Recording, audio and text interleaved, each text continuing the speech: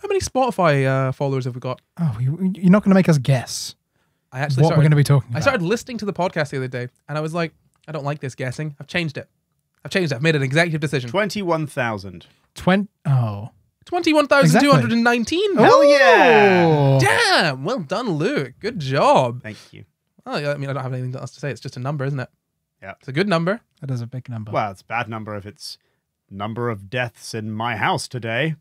I think that's actually a pretty good number because your house would then be famous. It's an impressive number for a house. You can't even fit 21 people in your house. Might even be a world record. He lives in a very, very... Thanks, Corey. Just bought that house. Well, yeah, I mean, and now 21,000 people have died in it, which is really going to decrease that market value.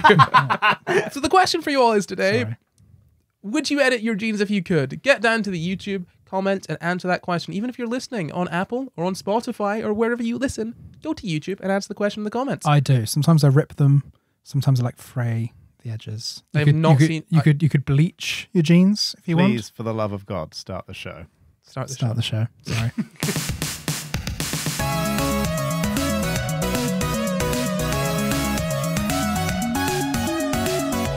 Hello and welcome to the SCI Guys, the show where we talk about the crazy, weird, and wonderful stories from the science world. I'm Corey, and as always, I'm joined by my co-hosts, Jamp and Luke Gutford. Adios. Howdy. Sorry. Hello, Welcome. I mean.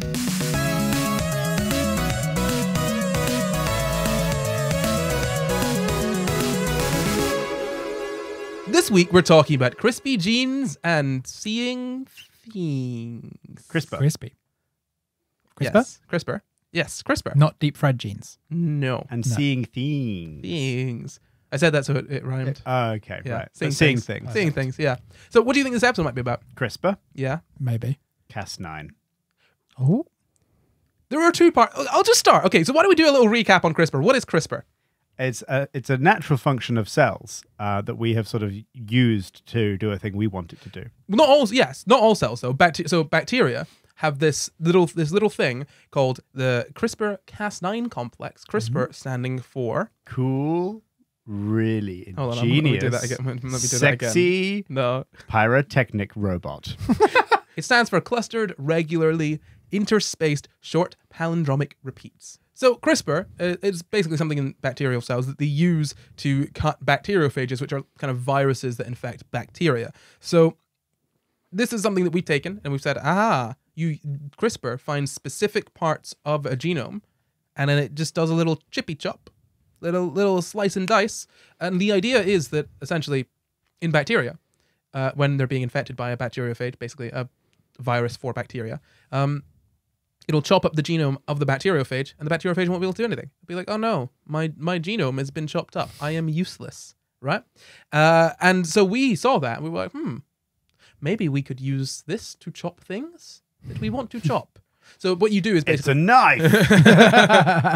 Yeah, well, basically it's a genetic knife, but it's a genetic knife that is very specific to specific sequences. So what you could do is program it and say, okay, this sequence, you chop here and you chop there. And that's very useful for us because why do you think that's useful? If you want to chop. Get rid of stuff you don't want. Yeah. Yeah, well, I mean, gene editing, really. You could say, this is... You don't want it, chop it. Yeah.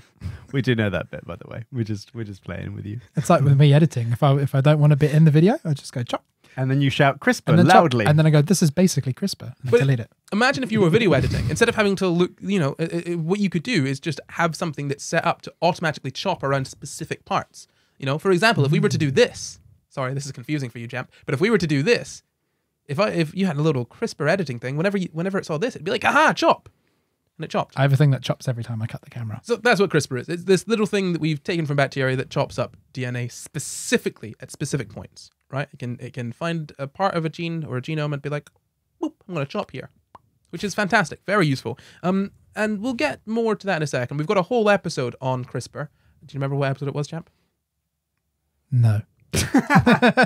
That's fine. I didn't check either. So go looking through all the episodes and you'll maybe land on it.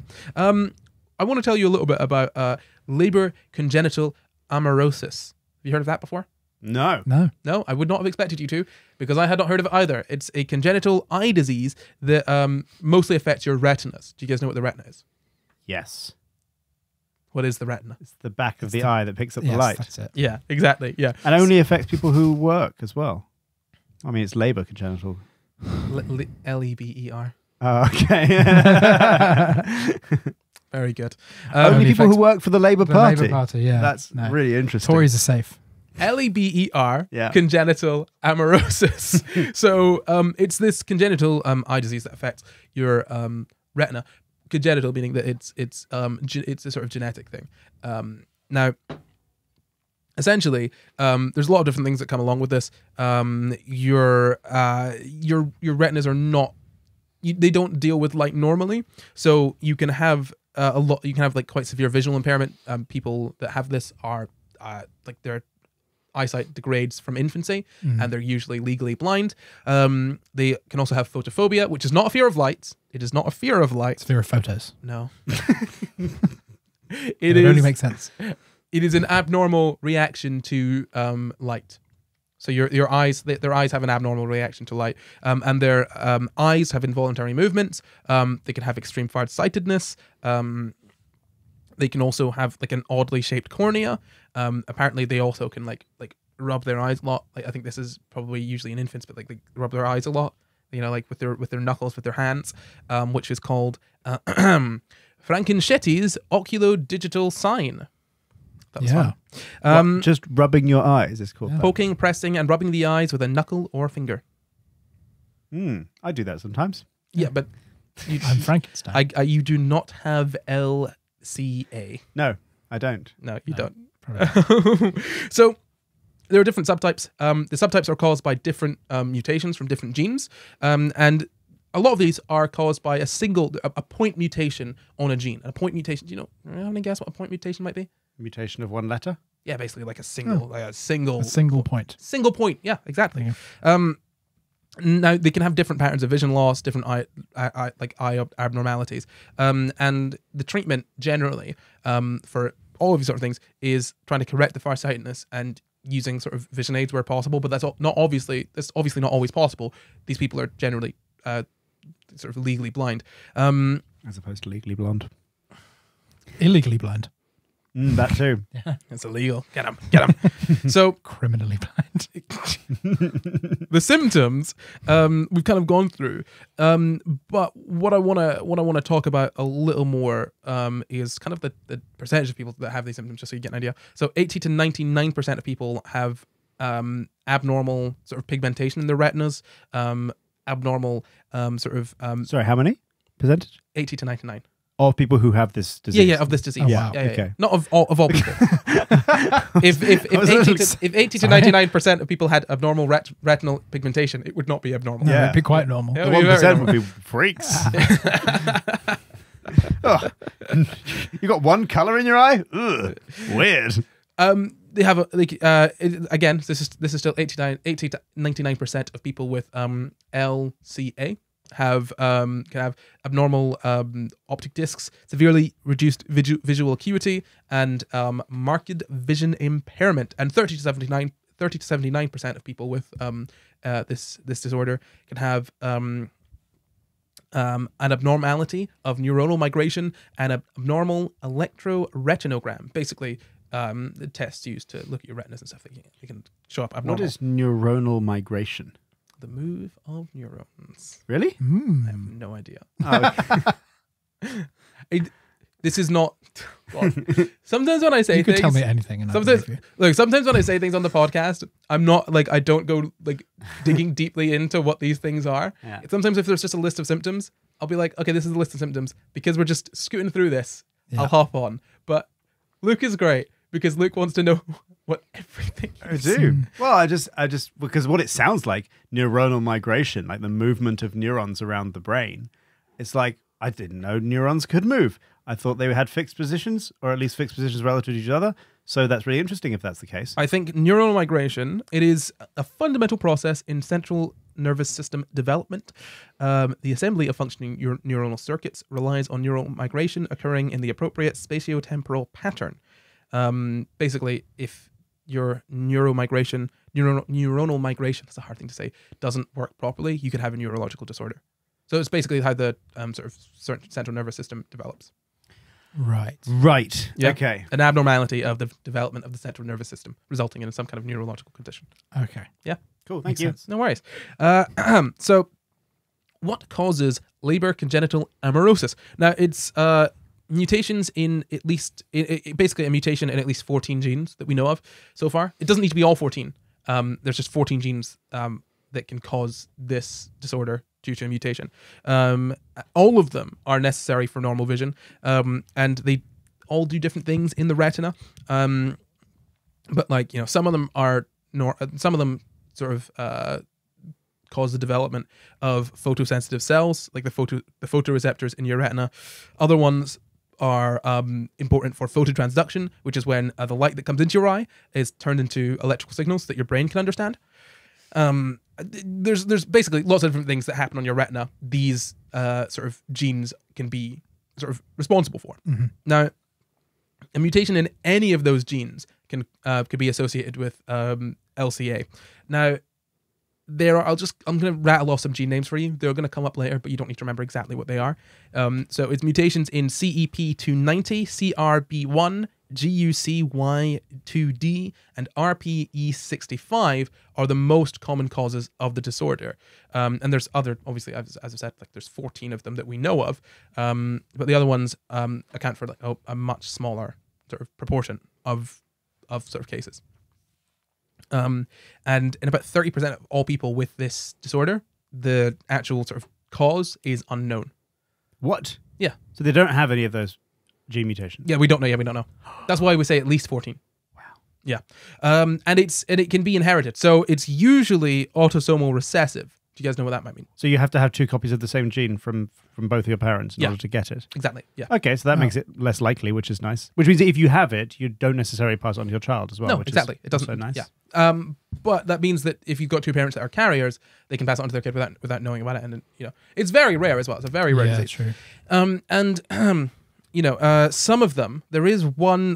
What is it? There is one of the genes that is. It is a dominant thing. It is autosomal dominant. I think that is CRX or IMPDH1 genes. If you've got a mutation on those, that is a dominant. So you will that is dominant characteristic. So you'll pass that on if you have 2 copies of it. So your kids will definitely have it. But if you've only got sort of 1 copy of it, then your kids might not have it. There's like a 50-50 chance. 50-50. Yeah, exactly. So the most common mutation causing this sort of causing LCA is IVS26, which changes an A to a G. Obviously on one of those genes, and it's basically it's a mutation that results in the sort of non-functionality of the CEP290 protein. Exactly. Of course. Right? This is all. You don't need to remember exactly what these gene names and whatnot are, but just know that they're different things, right? Quick quiz is coming up. I'm remembering. As hard as I can. Maybe. So that is LCA. That's Leber congenital amaurosis. Basically, it's an eye disorder that results from mutations in certain genes in your retina, and it can, in quite a number of cases, be caused by a single mutation. Like one of the most common ones is caused by a single mutation of a single base pair in a single gene.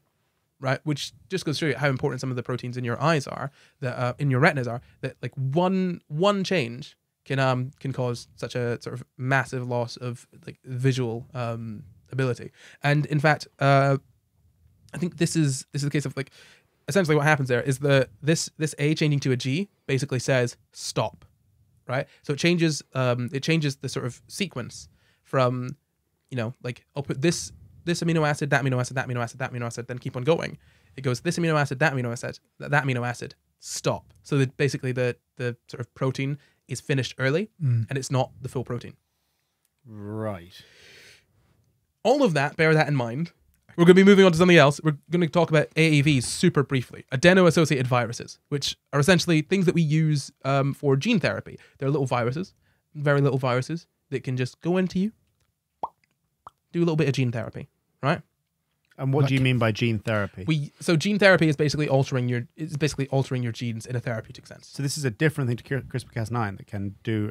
It's not a different. This is a way of getting into. This is a way of getting into sort of cells, right? So you use it as a sort of vector, which means basically whatever sort of gene therapy you want to do, you basically put it in. You can put it into this virus, and the virus will take it into the cells that you want to put it into. And the way that this works, because obviously viruses, what they do is they use your cells sort of apparatus to make stuff, to make their own sort of genetic code. So what you could do is, it's the same, it's quite similar to the mRNA virus, the mRNA vaccines that we've got right now, wherein these mRNA vaccines, you sort of basically put mRNA into a cell, and the cell starts to make this thing. So in the case of the mRNA vaccines for COVID, what they do is the mRNA, it is used in your cell to make the spike protein. So your body's like, oh, I've got a COVID spike protein. Cool, great. Now I know how to defend against this, right? Yeah. So in this case, these viruses go in and they basically, you can get them to do whatever you want. And so we use them essentially for in vivo gene therapy. In vivo meaning sort of in the body, rather than in vitro, which would be in a sort of test tube or in a sort of petri dish or whatever, right? So a lot of the sort of the gene therapy that we've done up until this point has been, you take cells out of the body, you mess with them in the lab, you change their genes, and you put them back into the body. Yeah. Right? So what I want to talk to you about today is something that is slightly different to this, specifically about this eye disease, in that for the first time ever, we have used CRISPR inside someone's body. We have used it to actually edit genes inside a person's body. Is this recent? Therapeutically? In the past couple of years. Okay. So the clinical trial, the clinical trial, I think, started in 2018, I think. It was first submitted in 2018. And it was kind of started, I think, in 2019, and it's running until 2024. So this is super recent. Like the actual results of this clinical study haven't actually come out yet. They did some sort of they presented them. I think they presented preliminary results at a sort of conference, and it's kind of been out in the media, but there is not like a sort of paper to look at from this yet because it's still in progress. But we'll get to that in a second. So essentially, what has happened before, like the only FDA-approved treatment for LCA is Luxturna, which is a viral gene therapy that uses AAV, like an adeno-associated virus, which we just spoke about, to correct a gene in your cells. But what it does is it basically inserts a new gene. So you've got a faulty gene. And what it does is it says, here's the new one. And so you've got both genes running. So you're still producing that like protein that doesn't work. You're just also producing the protein that does work at the same time. Right. And this is like the only treatment for this disease. But can you maybe figure out, like, with all these mutations, why this sort of treatment might not be the best? Because you're still producing the faulty one. Well, you're still producing the faulty one, but the fact is that because there are like 14 different genes that this can affect. This only helps with one of those sort of causes.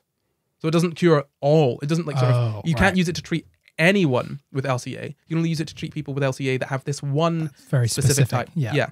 And the issue is that the reason I spoke about AEVs, adeno-associated viruses, is because they're very small, and the limit to the amount of sort of genes that you can the limit to the sort of base pairs or sort of nucleotides, the size of the genes that you sort of use with them, it's limited, right? It's kind of small because they are small themselves. So you can't actually use just an AAV on its own to fix different genes that cause this disorder, right? So, for example, the most common cause of this disorder, the number of nucleotides, the number of bases, the size of the gene that you would need to use is just far too big for an AAV. So what they've decided to do is use CRISPR to fix this instead. So what they've done is they've got this virus. They've taken their programmed CRISPR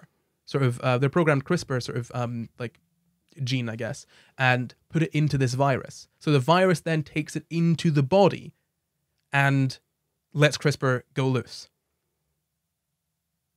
Does that make sense? Somewhat. Okay, I'm struggling to follow the multiple layers here. We've got AEVs, right? We've got these viruses that we use for some gene therapy. And they sort of smuggle things into the body, into the cells. Exactly. Are they able to smuggle CRISPR into the cells? Yeah, that's what they're doing with it. Right, okay. Yeah. Okay, yeah. We've never done that before. Right. And this is the first time that we've done this. We've basically put CRISPR into a cell. And into a cell inside someone's body whilst they're still alive and kicking. And we had done that before, but we'd only done it in vitro. We'd put CRISPR into cells before, but yeah, only in vitro. In a petri dish. Yeah. And so you've got this virus that it basically acts as the way of getting CRISPR into the body, into the cells, and then lets CRISPR out, and then CRISPR can then do the actual gene snipping and gene editing. Exactly. And the thing with this... And that's the only thing that virus does, The only thing the virus does for us is just to get smuggles things in. Just put things in, yeah. Right. Exactly. And what CRISPR is doing in this case is what's really interesting is often what we do with CRISPR is we use it to make a chop and then add something else in. But because this one point mutation is essentially... It's a point mutation. It's this one single thing. What we can do is we can just chop out the faulty gene. The single letter. Yeah, we basically chop that out, and then it just starts working again. So you don't have that. You don't have the faulty protein being produced. You just basically chopped out the bit that causes the problem, and the cells can then produce the proteins that they need to. And you don't have to replace it with the correct letter. No, you don't need to. You don't need to replace anything in this case. No. That's really interesting. Does that not then mean that the letter we want to be there isn't actually doing anything? Not necessarily. Genes are a little bit more complex than that. Okay. I won't get into it too deeply, but the fact is that you can essentially just make the chop, yeah, and the gene will work properly the way that they've cut it, as opposed to having to add something in or have like the faulty gene still be there. You can just make this one change, and boom, suddenly the cells in the retina are able to produce this sort of this protein again. And this has worked. And how many people has this worked? So not many people Sorry, so far. We haven't done it in many people, Yeah. or most people it was unaffected? No. It's not. We've not done it on many people yet. So I think there's 18 people in this trial, 18 patients in this trial, and I think so far I only know about 6 or so of them that have actually sort of gone through it. I've only got sort of data on I think maybe about 6 of them, and it has worked on. It's worked on a few of them. I'm not sure the exact numbers. I have it somewhere, but I can't see it. Okay. But it didn't work on all of them. Is the thing? It worked on a good number of them, at least 2. And all these 18 people, or at least these 6 people, they've all. So I'm assuming what you've said earlier applies here, which is that this fix only works for people with with the one specific gene mutation. It doesn't work on all 14. Yeah, it doesn't work on all. But this one. So there were 2 different ones, right? So it was one that they used that just that added in a new gene, right? Yeah. And that worked for like one specific one. And this one also works for one specific one, but it just so happens that this one specific one is the most common one. And I assume that all these people in this trial have that one. Yeah. Have that one. Yeah, absolutely. Yeah. And it hasn't worked on some of those people. That's so interesting. Well, I mean, it's obviously quite complex, right? It sounds very simple, but what we're doing is we're injecting this into someone's retina, and there are a lot of problems that could happen, between the correct gene being there and the correct proteins being produced. For example, the retinal cells could have degraded to the point where there's not enough to give back any significant amount of sight. But it is really, really interesting. So essentially, what has happened kind of before this is that we've kind of used CRISPR to treat things, well, not to necessarily treat things, but we kind of used it as like sort of therapeutically before. And as I've said, this has always been out of the body. So what's cool about this is that you can literally just, for the first time ever, inject something into someone's eye, and they start getting vision back. And the reason that we couldn't do any of this before with retinas is because you can't really remove retinal cells and then put them back in. Too delicate? Yeah, probably something like that. Yeah. I don't know exactly why, but probably something like that. Probably as well that, like, okay, so for example, if it was blood cells, easy. Because you just put them back in the blood. Back in, right? There's lots of like liver cells as well. You could take them out, put them back in. There's lots of different cells that you could take out and put back in, but retinal cells are really difficult to do that with. So let's just quickly go through sort of the trial and what's going on with the trial. There is, like I said, it was first submitted October in 2018, and they're still working on it. They're planning to work on it until I think May of 2024. So we've not finished this trial yet, but we do know, like, after 4 weeks of having injected this stuff into their eye, they're injecting it only into one eye, by the way. So they've got the test eye, because obviously if there's any dangers with it, like, this is being used to understand dosage and stuff as well. They basically injected it in one eye, and after 4 weeks, they'd be able to find out if there's any vision that's come back. And basically, once CRISPR got into those cells, it went in, it cut out the mutation that was causing the disease, and some people's sight started to come back in really interesting ways. I've got some stories here for you in a second. But before we get into that, I do need to say that, like, obviously, this is not. This isn't like, oh, we have absolutely cured this. This is a trial. This is a clinical trial that hasn't even finished yet. Right. So they obviously need to be treated for longer, and to we need to see that it's safe, that there's not going to be any issues with it. So we need to continue looking at this for quite a while. And it says there it's far from curing patients in the trial, but the changes are significant enough that it's actually changed their daily lives. Right? Wow. Because if they've gone from not being able to see very much at all, they're now able to see more. Like basically, they've got more cells in their eyes. Even basic vision, exactly, would be really good. Yeah. So the thing is as well, what must be really frustrating about this is that they've got different. Because I said they were working on doses, they've got different patients with different doses. So they've got some patients on lower doses and some patients on higher doses, and obviously. This is changing. The difference of the dose is changing. It's how like much, the test with aspirin when they were like trying to work if aspirin works for reducing. Was it aspirin? I think we're trying to work out if aspirin helps reduce heart attacks or something like that. And then basically the results were so overwhelming that they stopped the study and went, right, we need to give everyone aspirin because it works so well. Exactly. Yeah.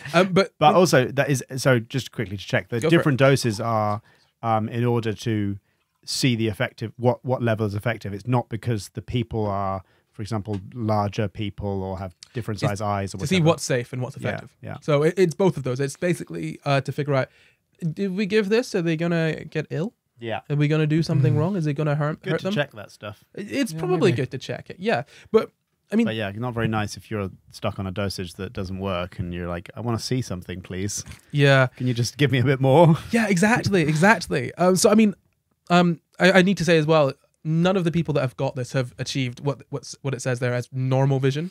Like they've not gotten sort of full vision back. I think they're still all legally blind, but they, as I've said, there's enough of a change there that they have impacted, like their daily lives have been impacted. So I'll just tell you, I've got two of the people in the sort of trial spoke to NPR. So I've got the kind of interviews that they gave there. So one of them's called Carly Knight. She said that apparently she couldn't even, she works in a sort of call center. She couldn't get around the call center using a cane. She was bumping into cubicles and really scaring people that were sitting in them, she said. And since then, she's improved enough to make it out of doorways, get through hallways, see objects and even colors, which is insane. Imagine going from like having to use the the cane to help you sort of navigate your way around to being able to like see color, literally walk, like see color and walk through a door. She said her vision is much clearer and brighter since the treatment, and instead of having to reach around blindly for objects, she can just look for them.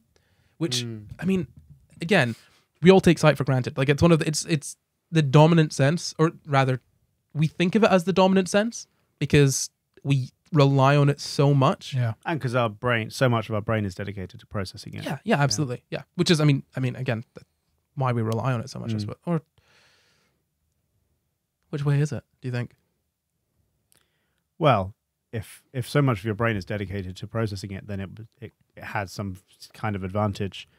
Otherwise, the cost would not outweigh the benefit would not outweigh the cost. So yeah, we're so reliant on it.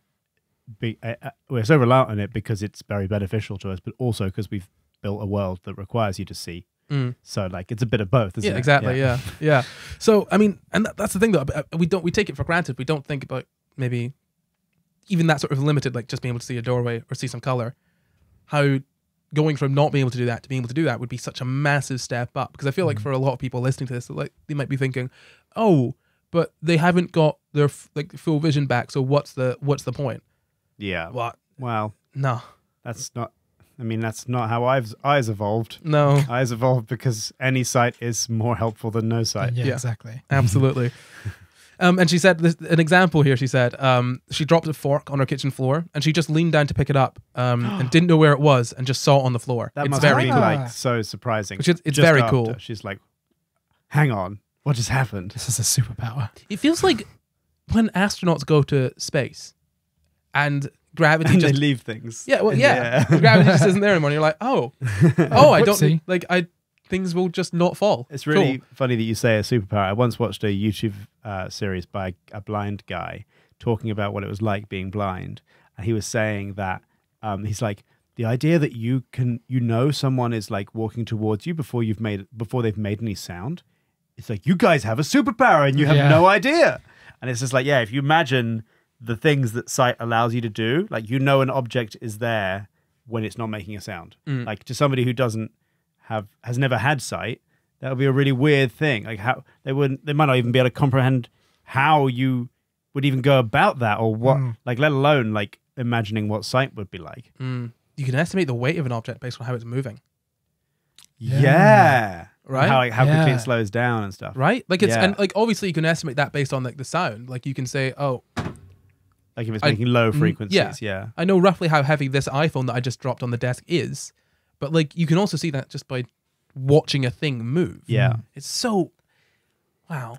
Yeah. Sight is interesting, right? It's Weird. very, I mean, it's not, I guess it's not just sight, it's the fact that the way that your brain processes it as well. Yeah. Right? We talked about that in like, I don't know what order the episodes come out in, but the episode with Bilal Jalal, we talked about how the brain has like a good model of how physics works, like to the point where you can learn things in your sleep that require you to understand physics.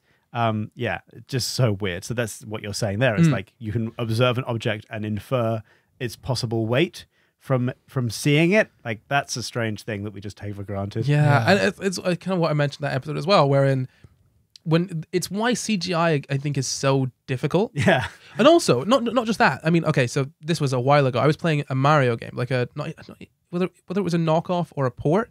I was playing it, and Mario didn't move correctly. Yeah. The weight of Mario was wrong, and I knew that. Yeah. Mario didn't feel right. Which is just like the fact that like somewhere in my brain is stored that this is how this fictional video game character moves and feels. To the point where if it's even just the slightest bit off, it's like, you remember when Flappy Bird was big? And there were all the knockoff Flappy Bird games. They didn't feel right. They didn't feel right. No. They didn't have the same, they didn't fall at the same rate or anything. Exactly. When Fall Guys came out on PS4, didn't feel right. Really? Yeah. I couldn't play it. So weird. It's so weird how your brain just tunes into that. The Bland ep is going to be the next one next week, I believe. So look forward to that. That's a little sneak peek. Spoilers. Sneaky My preview. apologies. Luke, you can see into the future now? Yeah, man. I opened my third eye. Have you opened yours? I'm trying. She's stubborn. So Caroline Knight, she's 55. She lives in Portland, Oregon. She dyed her hair green, which was her favorite I color. thought you were going to say she died. No. She died. She dyed her hair Her green. hair green. Okay, good. Happy ending. To celebrate, because she's able to see green now. Yeah. Oh, cool. Yeah, it's nice. She said it's kind But of she's fun also to see. presumably able to see the color of her hair naturally. And she was like, nah. Not for me. Well, no, green is her favorite color. So she was like, I'll dye it green. Green is her favorite color now. I think she had some sight as a kid. Okay, right. Because it's degenerate.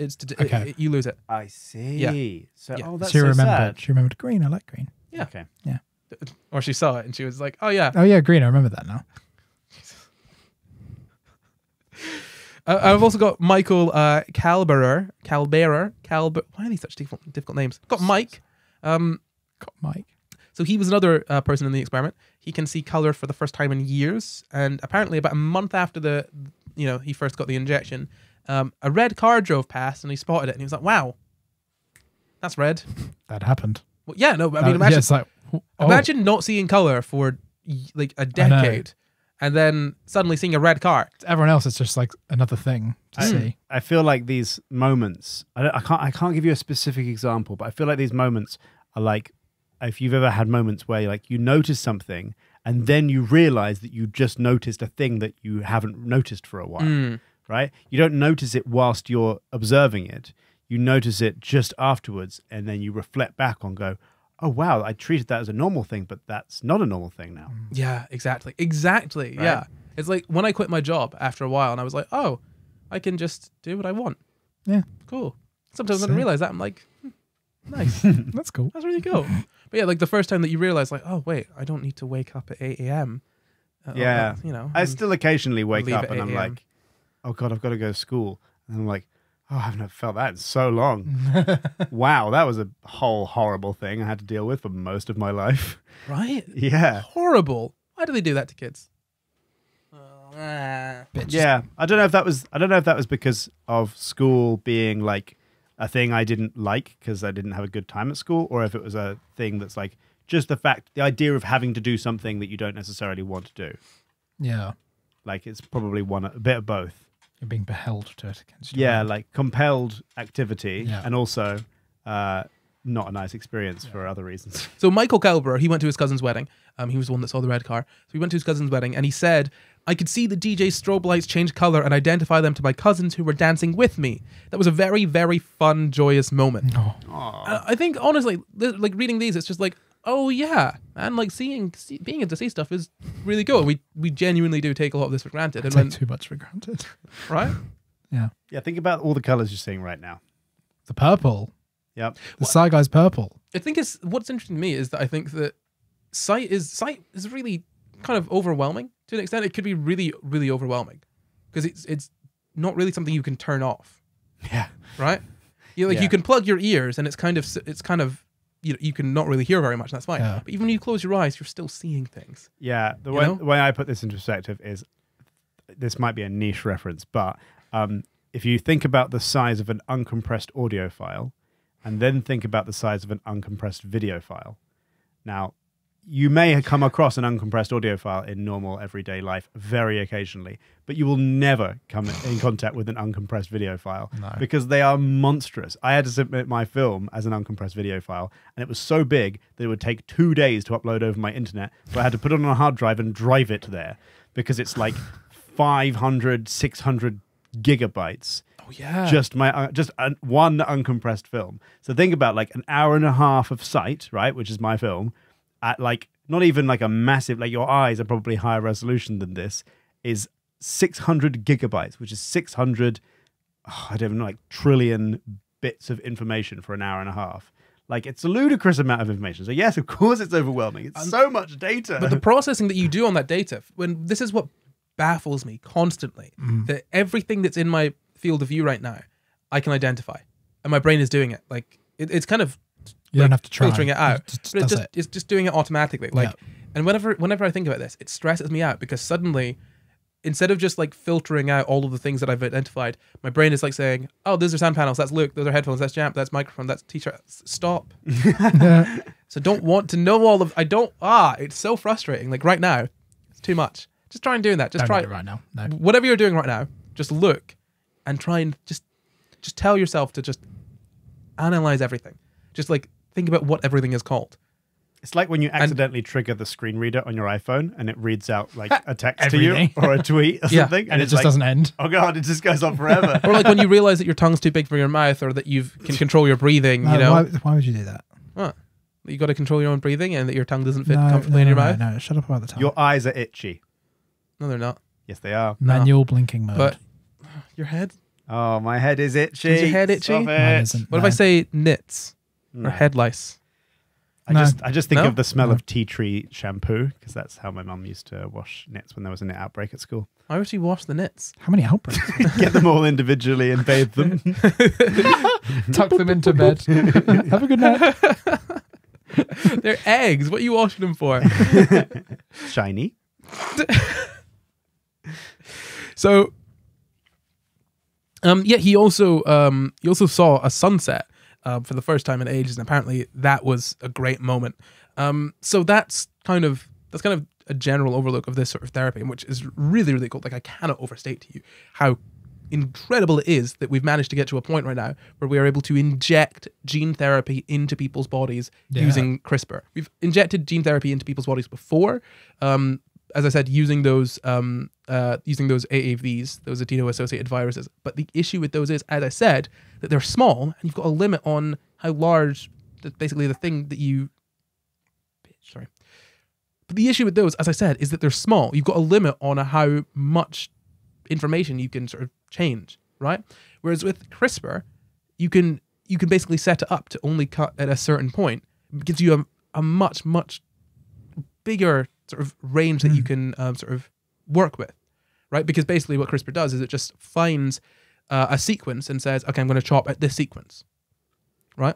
Which means that you wouldn't need to sort of put the whole sequence into the actual virus. You could just say, hey, CRISPR, chop at this bit, and it's roughly it doesn't take up that much sort of space in the virus. Do you know what I mean? Like sort of data space, which is incredible. But I do want to talk about before we sort of move on, are some potential issues with this. Do you think of maybe some potential issues that might come up with putting just injecting CRISPR into someone's body? This is something I've wondered actually since we first talked about CRISPR. Is there ever the risk that the sequence it's targeting occurs twice in the genome? So yeah, off-target mutations, that's exactly what we're talking about there. Essentially, if you've got a sequence that shows up twice in the genome, CRISPR doesn't know, doesn't care. No. It's not like, oh, I know, it just chops that sequence. So chop, chop, chop. And what? It's like looking at the reference picture, like, yeah, you fit. Yeah, I'm taking you. CRISPR's like a racist cop. If you're black, you're going in. But it doesn't. Yeah, they look pretty similar. Close enough. I mean, what is the issue? Like, what might happen if you chop in the wrong place? You mess up a different protein. Exactly. Make some other problem for yourself. Exactly. Yeah, and this could also end up causing cancers potentially as well. You know, if you think about it, you know, if you've got a gene that kind of protects you from getting cancer and you snip that, oh boy. Oh God. Is she coming? Right? Yeah, you want to be careful with what you're doing. So, what they've said, I've got a quote here. It says, "Rare off-target edits that are made to sequences that have no function or that disrupt an essential cellular function, causing a tiny fraction of cells to die, in my opinion, are not likely to be clinically significant." And that's from David Liu, PhD, who is a biochemist at the Broad Institute of MIT and Harvard University. Essentially, what he's saying there is that, look, there are going to be some off-target mutations. That's basically unavoidable. But if they cause some cells to die and they don't really affect that much else, it's probably fine. The great are good. Yeah, exactly. I assume I'm correct in assuming that... Oh. Double assumption. When you assume, you make an ass out of you, and... Okay, well, let's find out. I assume I'm correct in assuming that when you inject this virus carrying CRISPR in to, for example, the eyes, it stays in roughly the area you've injected it into. It doesn't go around the body. As far as I'm aware, it's quite localized to the retina. Sorry, as far as you're aware. So you're assuming.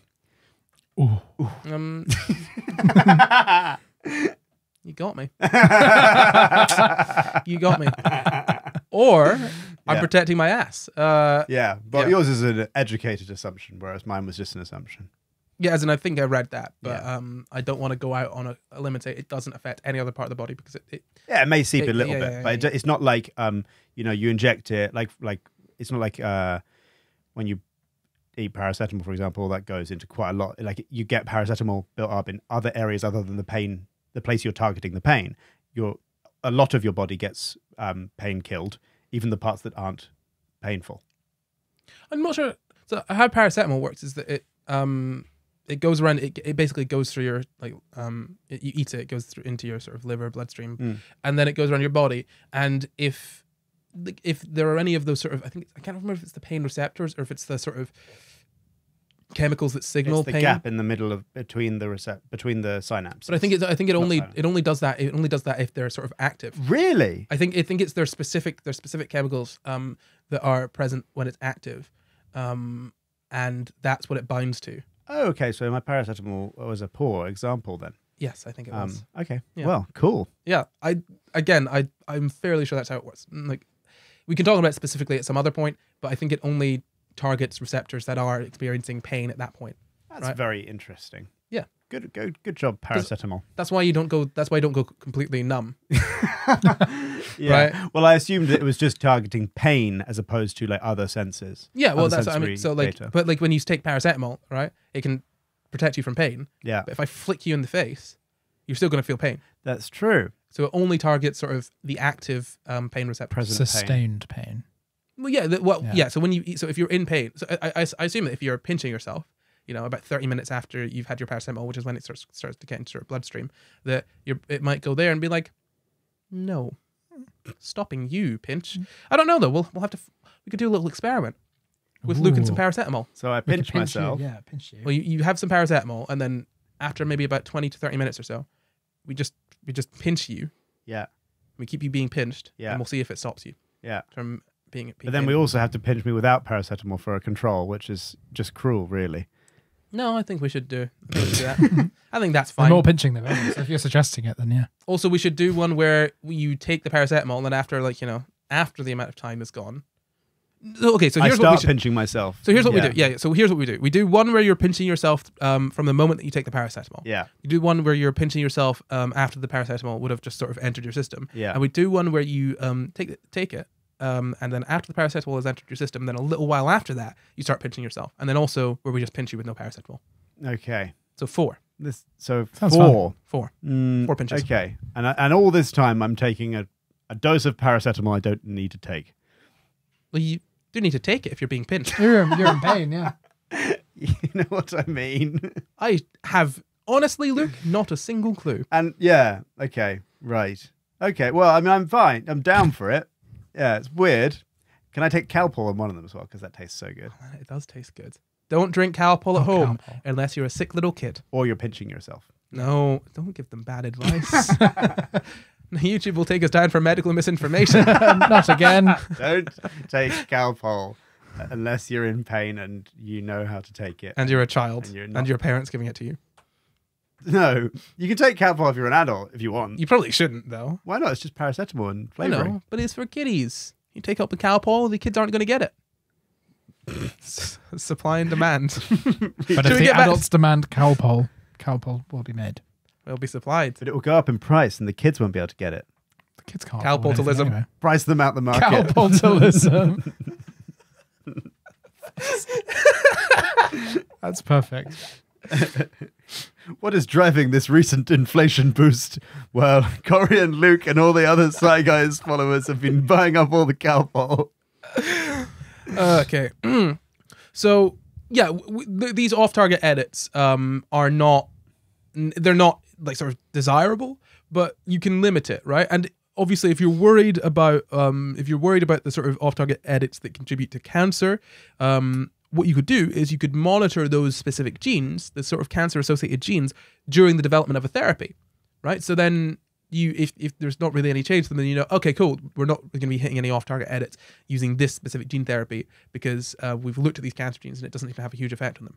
Out of interest, two questions really. Firstly, surely you know there's going to be off-target edits because you can sequence the genome of the person you're putting it into first, and you can tell if the area that you're targeting is repeated.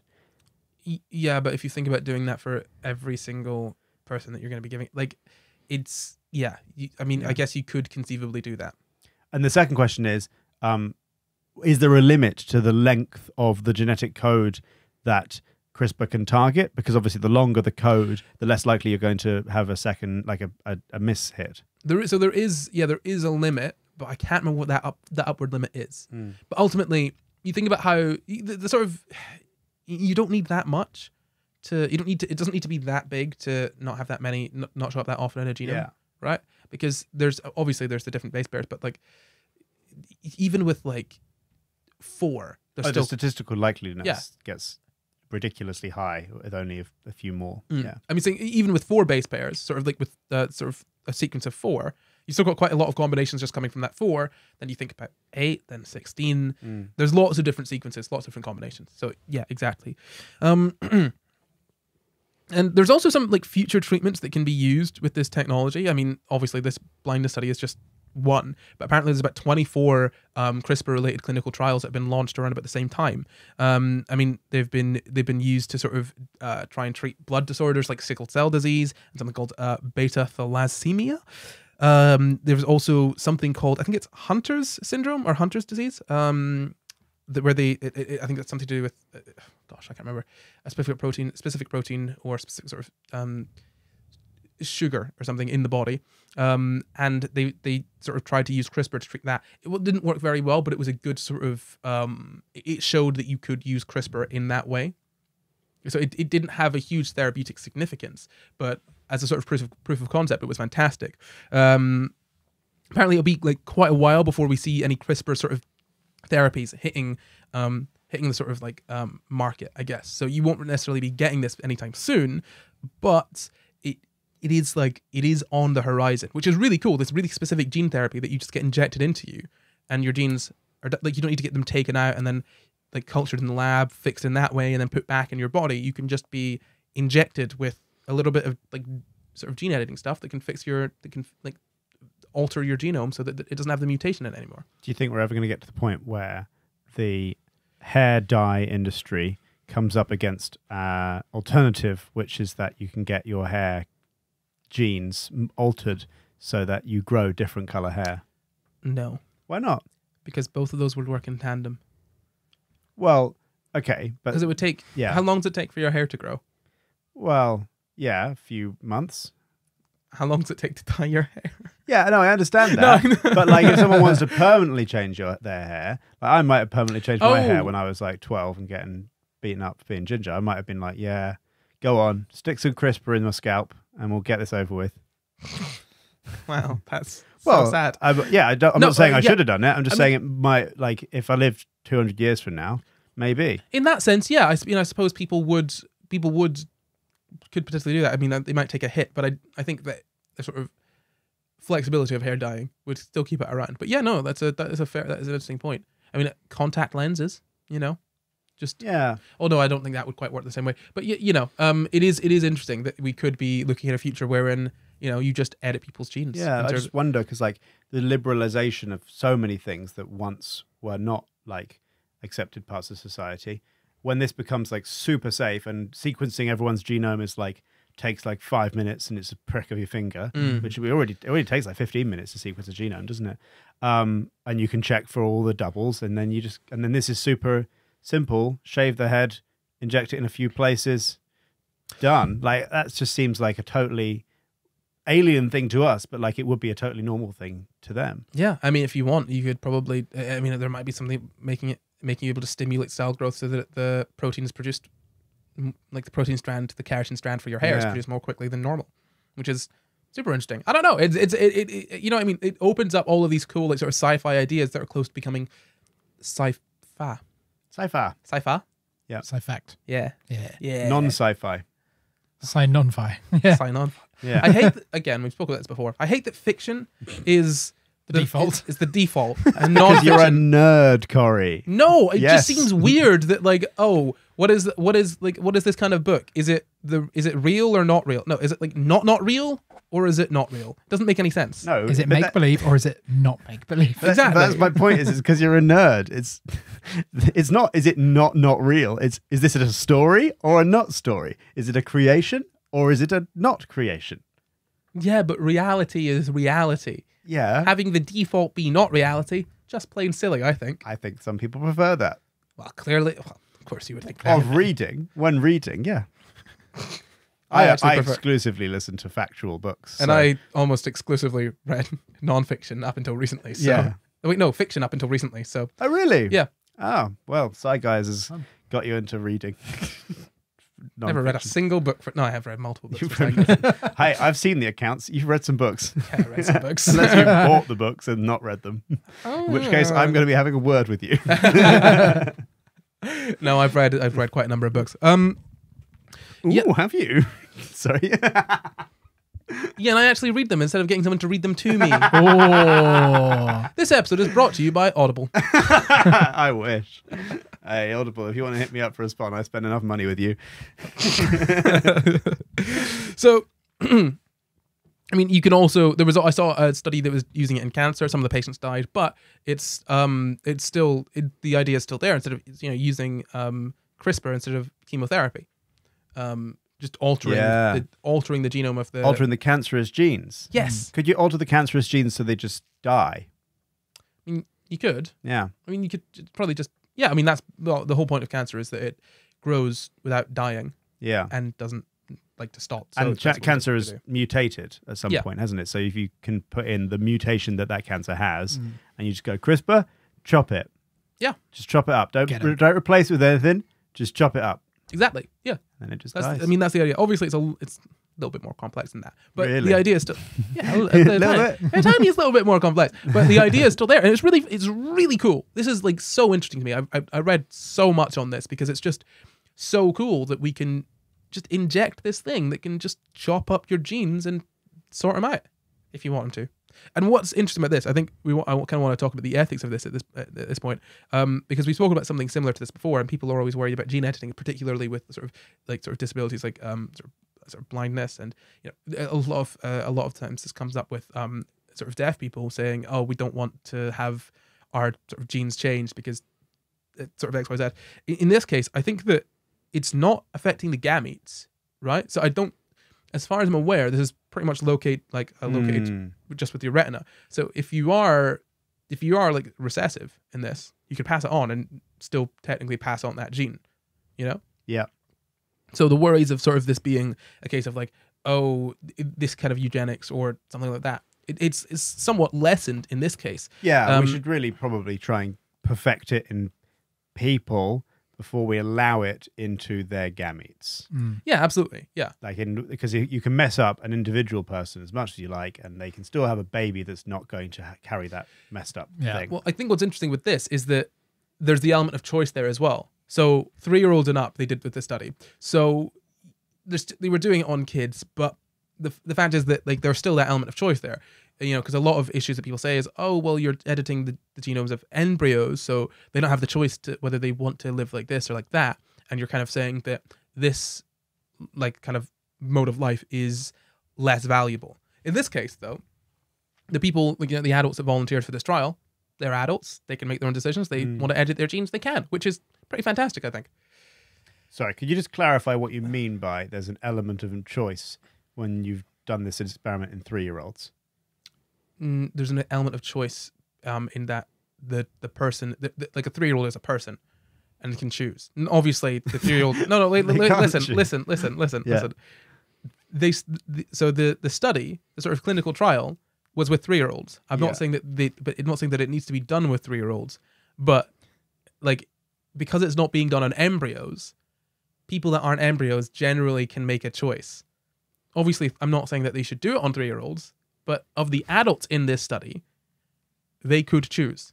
And so if this therapy was to sort of be perfected, then it could be something that could be given to people who make the choice to get it, rather than something that is given to an embryo. You know what I mean? Yeah. I wasn't saying that 3-year-olds could choose. No, this is why I asked you to clarify. That's fine. It's fine. Yeah. Mammy, I've been reading up on CRISPR. So I've also got a little bit about the accessibility of this. So this is just a quote from one of the people that sort of is working in this area, saying that we don't want it to be developing CRISPR treatments that benefit only European Caucasians. So the idea is that you want to make it generalized. You can make it sort of available to a lot of people without having to make it very specific to someone's specific genome. Because a sort of a treatment which is similar to this treatment that we're looking at is sort of $400,000. Oh, yeah. Come on, NHS, come on. And also the genetic databases that scientists use to program these edits for CRISPR are based mostly on white people. Well, it's Caucasian populations. Yeah, that's not surprising. Obviously, it's not. People are like, oh, science is racist. It's very racist. Not like on purpose. It's just people are racist. You know. And they're not always racist on purpose either. Oh. But they still are racist. Oh, the system is racist. Yeah. Mostly on purpose. So much racism. Well, you know how we can end it? Really, please give it. Come on, we're running out of ideas here. Do you know how we can end it? What if we? Go on, Jam. It's all on you. Like come together, and we decide to not see color anymore. I think you might have cracked it. Use CRISPR to make everyone colorblind. Genius! Oh, amazing! I think that's it. I guess that's it. That's the episode. But what we gotta do is a little quick fire quiz. Bomb, Quispy edition. My question is first. What do I start off these quizzes with? Asking what our buzzers are? Well, no, the rules. Tell us the rules, please. That was a quick fire quiz. Jamp, you won. Luke, you lost. He actually didn't buzz, so. Oh, good job. He's changing the rules. Nah, here's the rules. So the rules are: 1, I ask a question, one question between the two of you. The first person to buzz in with the correct answer after I finish asking the question wins. What do they win, Jamp? Nothing. You gosh darn right. So Luke, what is your buzzer? Crisp. Jamp, what is your buzzer? Ooh. Ooh. I'm going to discover that. Okay. Crispoo. The topic of today's episode. So, my question for you today is, what does CRISPR stand for? Oh God, you have no bloody chance. Oh, God. I just can't remember what the C stands for. I can't remember what the C, the R, the I, the S, the P. Okay, so the P stands for palindromic. The R stands for repeating. No. No. The first person to get any of the other letters wins this one. Interspaced. Okay, yeah, well done. It's clustered regularly, interspaced. Palindromic repeats. Yes, there we go. I've forgotten it already. It's okay. Now for another point of nothing. What does CRISPR stand for? I've forgotten it. Crispy. Clustered. Clustered, regular. Jam. Clustered, and then I forgot. There's something interspaced, secular. Good enough. Well done. You both get a point. I don't think I deserve that. No, neither do I. Oh, dearie me. Well, why don't you head down to our comments and tell us who do you think deserved the win, Jamp or Luke? Not me.